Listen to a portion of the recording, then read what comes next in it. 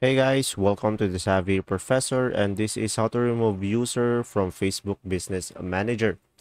So guys, in order for you to do that, just simply go over to the settings over here. And in order for you to remove a user, just go ahead and go to the users and go to the people.